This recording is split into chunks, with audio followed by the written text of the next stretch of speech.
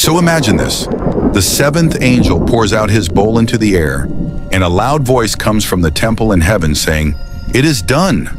That's like the final chapter of this big story.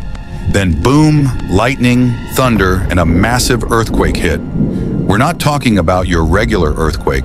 This one is so huge that nothing like it has ever happened before.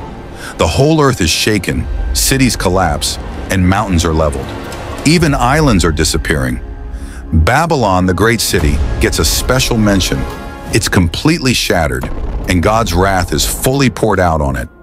It's like everything that's been building up finally reaches its peak, and the whole earth feels it. And if that wasn't enough, huge hailstones, each weighing about 100 pounds, start falling from the sky. People are freaking out, cursing God because of how intense it all is. This scene is like the ultimate wake-up call, showing just how powerful God's judgment can be.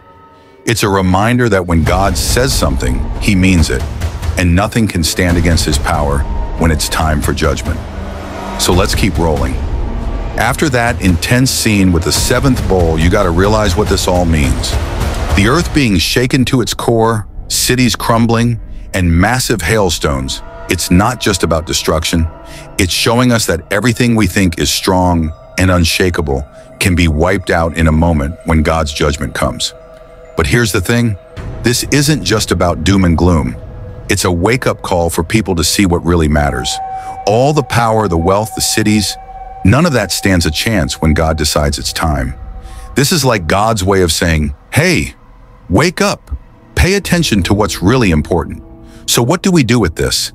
It's about getting our priorities straight, focusing on what really matters, our relationship with God. Because when the dust settles, that's the only thing that'll stand firm. Everything else, it's just temporary. Keep that in mind.